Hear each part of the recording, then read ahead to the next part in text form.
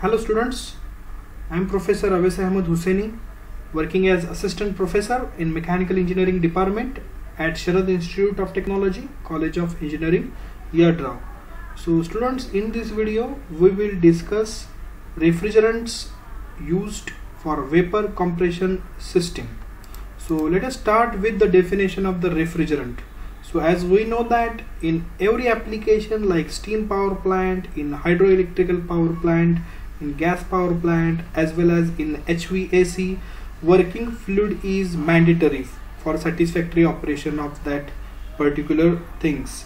So similar way in case of the refrigeration, as well as in air conditioning, as well as in HVAC, the working fluid is must. So the name of that working fluid is that refrigerant.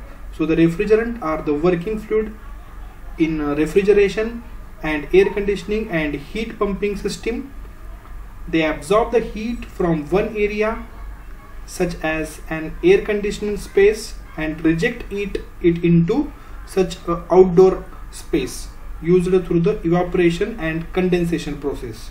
So here the main function in simply way is, the main function of the refrigerant is to carry the heat from the one place and dissipate that heat to some other place. So that refrigerant is mostly used in application like refrigeration. Also it is used in case of that air conditioning. Also in case of the heat pump, that refrigerant are used. So the continuously phase change takes place of that refrigerant in two different process of that vapor compression refrigeration cycle. The first is that evaporation process. In evaporation process, the phase change of that refrigerant from that liquid to vapor, or in case of the condensation process, the phase change of that refrigerant occur from the vapor to liquid. So now how that refrigerant work? So basically here this is a simple vapor compression refrigeration system. Here you will get idea about various components of the VCR cycle. The first is compressor, hermetically sealed compressor is there, condenser, the third one is that expansion valve, and last one is that evaporator. So what exactly that refrigerant works? So here you just take example of that particular metering device. That metering device regulate the cooling effect in the lower section or low temperature line. The low temperature line is that particular expansion region as well as that evaporation region. So whatever the vapor refrigerant available at the end of the compressor process, it enters in the condenser, where latent heat of the condensation takes place and heat is rejected to the atmosphere. And here in this particular case, the refrigerant change its phase from the vapor to liquid, and the same liquid refrigerant is enters in the expansion valve. So expansion valve is a device, it's just like a capillary tube sometimes, and nowadays that automatic expansion valve or throttling valves are also used.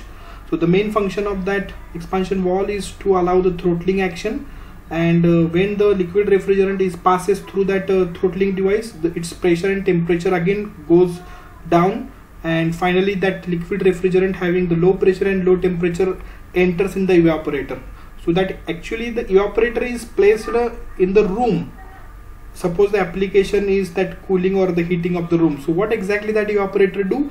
The main function of that evaporator is to absorb the heat from the room, and phase change occurs because of the latent heat of the evaporation process, and phase change of that refrigerant from the liquid to vapor. Further, that vapor refrigerant is enters in the compressor. Whatever the vapor is formed after the evaporation process, it is having some kind of the moisture content or wet contaminant. So when it enters in the compressor compress that vapor refrigerant at high pressure and temperature, and again that high pressure high temperature vapor refrigerant sent to the condenser, and this cycle is continuously repeats. So here compressor and condenser is related with the high temperature side component, and that expansion valve and that evaporator is related with the low temperature side component. So students, this is the history of the refrigerant. In 1830, that refrigerant mostly used CO2, NH3, SO2, etc. in the application of the food preservation, as well as in case of that application like processing units, that first generation refrigeration is there. Also sometimes that ice plant, such kind of the things. For example, that cold storage also, that CO2, NH3 and SO2 refrigerant are used. But now after 1930, up to 1930, the second generation of that refrigerant is evolved, and hydrocarbon refrigerant now that particular used during this particular era, and NH3, that is ammonia, is also used. Water is also used. After that, in third generation, in between that 1950 to 1999, the more focus on that CFC, HCFCs, NH3, water. Similar way that CO2 is come under the picture for the variety of the application of the food preservation in cold storage, in marine application, in that refrigeration application, mostly used in case of that railways, also for domestic purpose, some industrial cooling purpose. So now the fourth generation is up to that 2010, and here also that hydrocarbons, that CFCs, HCFCs, CO2, NH3 and H2 are generally used.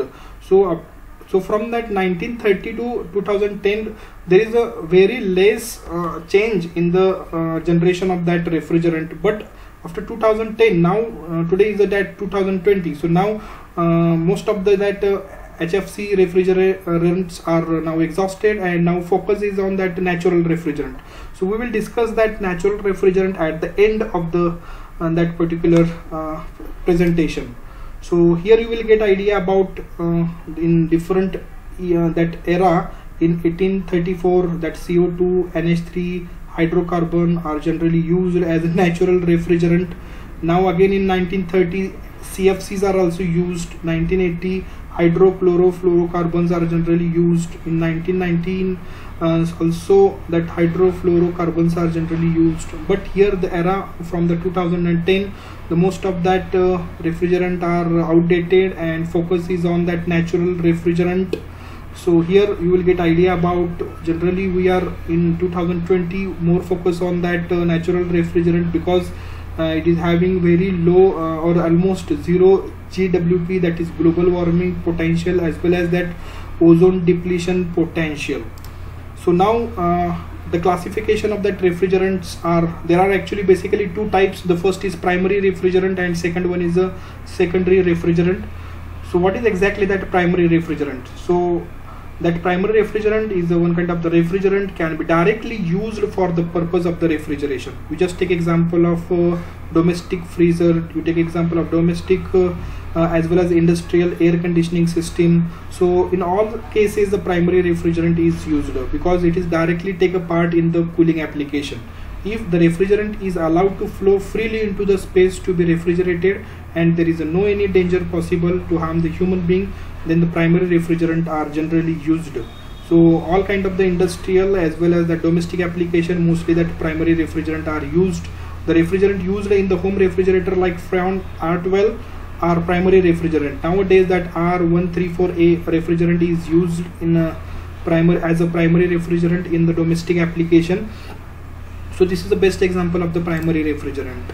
So now the secondary refrigerant, the best example is the brine, and the main function of the secondary refrigerant is to cool the primary refrigerant, and then it will be responsible for the cooling purpose. So the meaning is the primary refrigerant like that brine, which is used as an intermediate fluid between the evaporation and the substance or the space to be cooled. They cooled the substance and the space by absorbing their sensible heat, also called as the indirect evaporation system. So generally in case of the ice factory, the brine is act as the secondary refrigerant. So whatever the cycle which is thermal cycle in case of the ice plant is there, the main working or the primary refrigerant usually is ammonia, and that ammonia is continuously circulated through the evaporator coil, and that evaporator coil is continuously surrounded to the cooling section, and the cans is directly inserted into the brine. So in this particular case, the first that evaporator absorb the heat from the brine, and first that brine get cooled, and brine is responsible for the producing that ice. So this is all about the secondary refrigerant. It never directly take a part in the refrigeration or the cooling system. First it cool the primary condition, and then it will used in as a directly as a refrigerant. So these are the some desirable properties of good refrigerant. So here I listed some thermodynamic properties. So whatever the refrigerant are used in the application for domestic as well as for commercial application, it should be the low boiling point, low freezing point, so positive gauge pressure of the condenser and evaporator but not very high, high latent heat of the vaporization. So also here I discussed some important chemical property like non-toxic, non-inflammable and non-explosive, non-corrosive and chemically stable. So here we will take example and discuss the brief about that thermodynamic properties of the refrigerant. So the most important thing in case of the thermodynamic property of the refrigerant is boiling and condensing temperature. So the boiling and condensing temperature and the pressure. The boiling temperature of the refrigerant at the atmospheric pressure should be low. So this is the most important thing. Similar way, the evaporator and condensing temperature determine the pressures. So the maximum condensing temperature is largely affected by the climatical condition. If the boiling temperature of the refrigerant is high at atmospheric pressure, then compressor has to operate at a high vacuum. So it is mandatory to whatever the refrigerant is used, you should be having that low boiling point. Similar way, the both evaporator and condenser pressure should be positive and it should be near to the atmospheric pressure for satisfactory operation of the refrigeration system. So the next is that chemical property of the refrigerant. So the first chemical property of the refrigerant is toxicity. The refrigerant should be non-toxic, but ammonia is a toxic, poisonous in nature. Second one is that flammability. The refrigerant should be non-flammable, but ammonia is a flammable. This is again an important thing. So the next is that action with the oil. So always in case of that vapor compression refrigeration system, there is a chances of the mixing of the refrigerant with the oil. So it happen in case of the hermetically sealed compressor. So the refrigerant which are fully miscible with the oil like R11, R12 does not create any problem. So now these are the some economic properties I listed here. The refrigerant used should be preferably be inexpensive and easily available in the market. So this is again important thing as far as that economical property is to be concerned. Then the next important is leak detection, vacuum leak test. So whatever the refrigerant is used in the application of that that domestic refrigerator or commercial application, it is very easy that leak should be detected. So leak may be detected either by pressurizing system and checking for leakage to the outside, or by drawing a partial vacuum in the system and then checking for the rise in the pressure on a test gauge. So that's why the vacuum method can be indicate if there is a leak but not where it is located. A vacuum leak test is normally performed after the pressure testing and repair of the leak has been completed as a final check. So here we will discuss the types of the refrigerant. So here the primary refrigerant again classified into so many types. That is, the first is that inorganic compounds. On the basis of that inorganic compounds, there are a variety of the applications like ammonia, water, air, carbon dioxide and sulfur dioxide. These are come under that inorganic compound. So students, in case of the inorganic compound, the refrigerant under the group were universally used for all purposes before the introduction of the halocarbon. So they are still used in the different purpose due to their inherent thermodynamic and physical property. So it is mostly used in case of the ice plant milk processing units. So here that various types of the inorganic compounds, that is inorganic refrigerants, are there. Ammonia is there. The chemical name is NH3 and the number is designated by R717. The next is water, that is H2O, R118. Air is represented by the number R729. CO2, that is carbon dioxide, is represented by the R744. Now sulfur dioxide is represented by R764.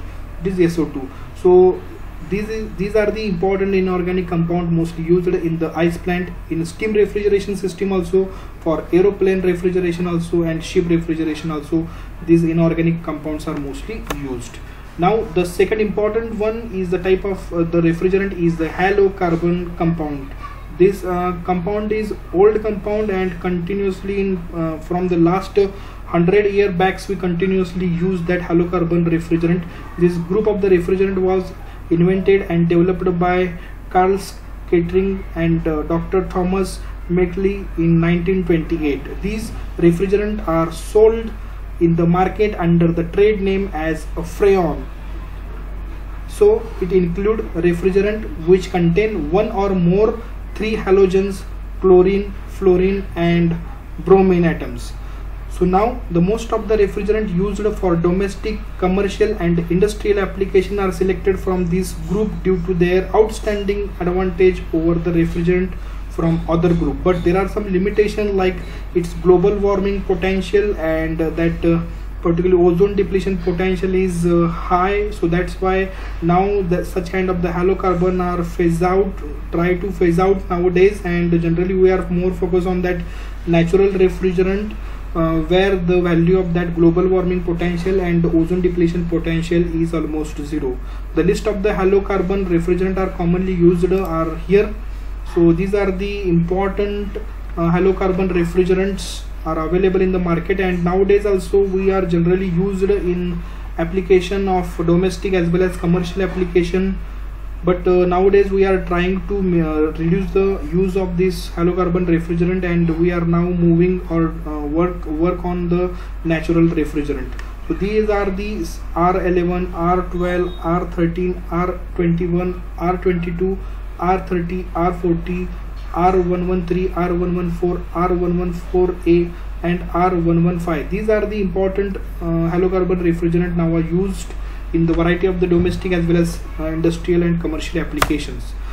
So now the next important is that types of the refrigerant is hydrocarbon refrigerant. Most of the organic compounds are considered as a refrigerant under this group. Many hydrocarbons are successfully used as a refrigerant in industrial as well as in commercial application. Most of them possess satisfactory thermodynamic properties but are highly flammable. So this is the main limitation of the hydrocarbon refrigerant. So it is not used in the application like chiller application, or you can take example of the milk processing units or some kind of the ice factory or cold storages. Such kind of the refrigerant are not used because of their flammability. Also it is not used in the cooling of that refrigeration system or air conditioning system in the aeroplanes as well as ship or marine application. So generally that methane, ethane and propane, these 3 refrigerant are come under that hydrocarbon refrigerant.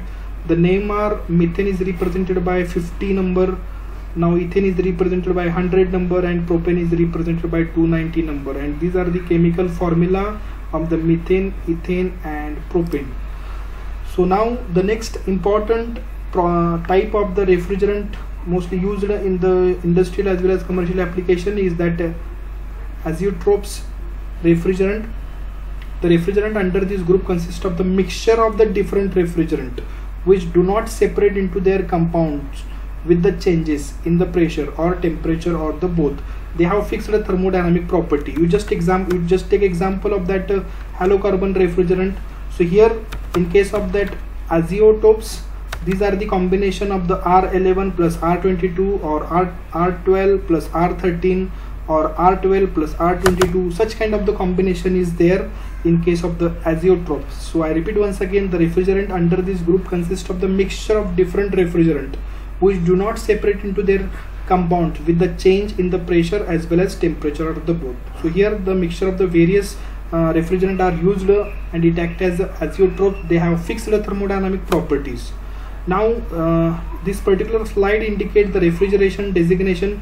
All refrigerant are designated by the R followed by the unique number. Fully structured halogenated compounds, these refrigerants are derived from the alkenes such as methanes as well as ethanes. These refrigerants are designated by R, X, Y, Z, where R stand for that refrigerant and X stand for it indicates that the number of the carbon atom, that Y indicates that hydrocarbon, and Z indicates the number of the fluorine atom. So only 2 digit indicates that the value of the X is 0. So the balance indicates the number of the fluorine atom.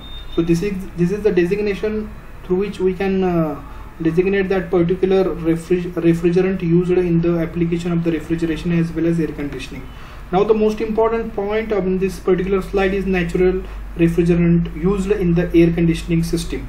So nowadays most of the refrigerant from the all previous categories are going to be phased out. Now our intention is to use that natural refrigerant because it is totally environmental friendly, so there is no any harmful effect to the environment as well as to society or living organisms. Similar way, its global warming potential and ozone depletion potential is almost zero. So what are the natural refrigerant? So chemical, it is a chemical which occurs in the nature's biochemical process. So these refrigerant are formed because of that formation of that natural biochemical process, can be used as a cooling agent in the refrigerator as well as air conditioner. So natural refrigerant nowadays are used in the both application like refrigeration as well as air conditioning. So they are formed by the nature's biochemical process. So do not deplete the ozone layer and making negligible contribution to the global warming. So I already told that such kind of the refrigerant is having very less ozone depletion potential as well as the high efficiency. So this efficiency of that such kind of the refrigerant is very high, and they are used in the variety of the application like commercial as well as domestic and industrial application, because there the global warming potential and ozone depletion potential is very negligible or absolute to zero. Why use natural refrigerant? This is the most important thing. Natural refrigerant delivers on the Montreal and Kyoto principles, that is protocols. Natural refrigerant have no or very low global warming potential. So that GWP stand for that global warming potential. So the value of that natural refrigerant is almost zero related with that global warming potential. Similarly, that zero value of that ozone depletion potential, that is ODP. Similar way, reduction of the CO2 equivalent emission. So earlier refrigerant we already discussed that inorganic types, organic types, azeotrope types, so hydrochloro types, as well as similar with that particular that hydrocarbons types, all are having such kind of that CO2 emission. So after construction industry, in case of the refrigeration and air conditioning, there is a very chance of the producing of that CO2. So it can be reduced in case of that natural refrigerant, because that CO2 directly affect to the global warming, and because of that the temperature of the earth is continuously increase year by year. So it can be minimized with the help of that natural refrigerant. So these are the some application and limitations of that different variety of that refrigerant or natural refrigerant used in the variety of the application. So the first important natural refrigerant is that ammonia. So the application is a larger air conditioning system, that is chiller. We are using that ammonia as a refrigerant. Then the commercial as well as industrial refrigeration, that is cold storage, food industries, processing industries, beverages industries, heat extraction, ice factories, milk processing units, everywhere we use that ammonia as a refrigerant. But the limitation is ideal and efficient refrigerant is used in the accordance with the natural or the national safety standard and the codes of the practice. So we must have to follow the standard codes of the ISHRE as well as ASHRE. So this is the most important thing related with the ammonia as a refrigerant. Similarly, as a CO2, that is carbon dioxide, the application of that CO2 refrigerant is static mobile or air conditioning system, warehousing, some kind of the cold storage, commercial refrigeration system, chiller cabinet and ventilation machine. Similar way, that process chilling, low and ultra low temperature application. So for lower temperature also we use that carbon dioxide as a refrigerant. So here in this particular case the limitation is often used as a secondary refrigerant along with the ammonia, thereby opening up application where ammonia as a single stage refrigerant would not be applicable. So this is a limitation of the carbon dioxide refrigerant. The next is hydrocarbon refrigerant. The hydrocarbon refrigerant are generally used in the industrial and domestic air conditioning application. Similar way, it is used in the commercial application. So limitation is it is extremely inflammable, so it is not used in the application of the aeronautical application and marine application, so it is not considered as that natural refrigerant. So these are the some benefits of the using that refrigerant.